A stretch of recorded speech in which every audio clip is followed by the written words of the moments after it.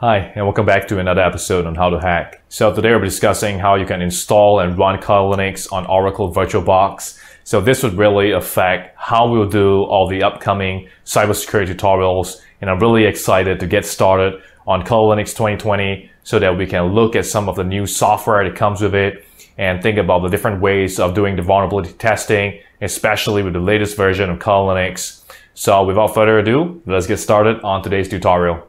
So what we have here is a Windows 10 running, and you can open up any of your favorite browsers. So in this case, I will open up Chrome, so it could be Firefox or Internet Explorer.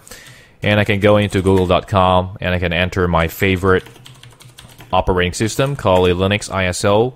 And we can go into the official kalilinux.org page, so it's by offensive security. And of course, you can choose to install the 64-bit installer, 32-bit, and so on. So what we would choose and what we'll select is actually the VirtualBox 64-bit. And we can go into the offensive security VM download page. So once we're in here, we can actually download it directly. So we can open up the VirtualBox images, and we can select the 64-bit OVA. So we can click on that. So this will allow us to download it into the download page. So we'll click save. So there will be an OVA file. It is about 3.1 gigabytes. So it will take some time for the download to complete. So go ahead, grab a cup of coffee or grab a sandwich and come back in 30 minutes time. So we have completed the download of the OVA file, and you can actually click on it.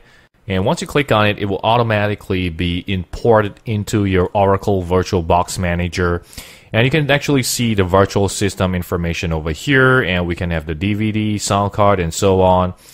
And of course, you can reinitialize the MAC address of our network cards too. And of course, all this information will really help, especially in terms of setting up the Kali Linux box. And we can go ahead and click import. And of course, here we have the software license agreement that we have to agree with. So we can go ahead and click agree on that. And of course, once we have all this information being imported, it will take about a minute, maybe 2 minutes, 3 minutes. And if you're using a hard disk drive, it could take all the way up to a couple of hours. So once we have done importing the virtual disk image, we'll be really excited to get started on Kali Linux 2020. Now the import is completed, and we can go into Kali Linux 2020.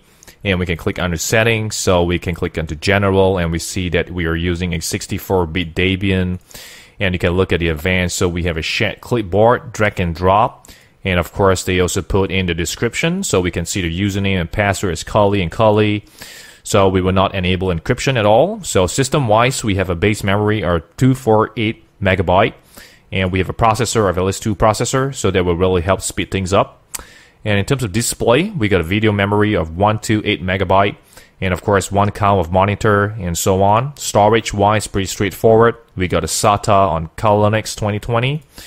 And of course, I've disabled audio because I don't really want to enable audio on my virtual machines. And network-wise, we're using bridge adapter, so we'll get an independent IP address coming from a DHCP list. Serial ports I'm not using, and USB I have to select 1.1 because my motherboard is for 1.1. So it depends on what kind of setup you have for your motherboard. So chances are you may be using 2.0 or 3.0 depending on what's available in terms of the USB controller. Chat folder, we have nothing. User interface, pretty much standard on this. So once we're okay, we're good to go ahead and click start.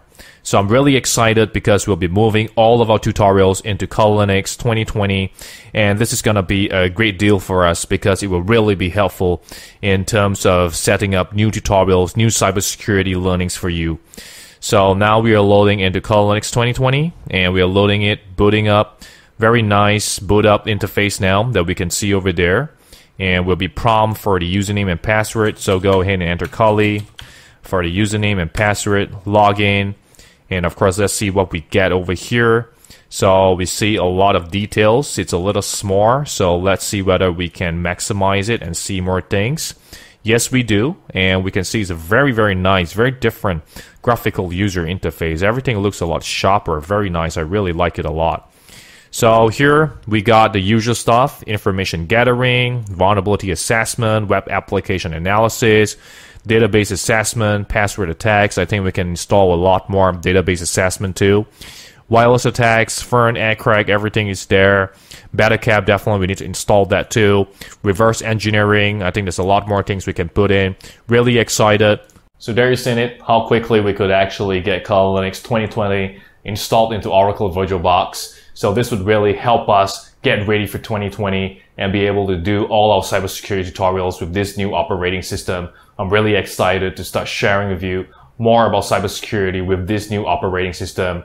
So I hope you learned something valuable in today's tutorial. And if you have any questions, feel free to leave a comment below and I'll try my best to answer any of those questions. And remember to like, share, and subscribe to the channel so that you can be kept abreast of the latest cybersecurity tutorial. Thank you so much once again for watching.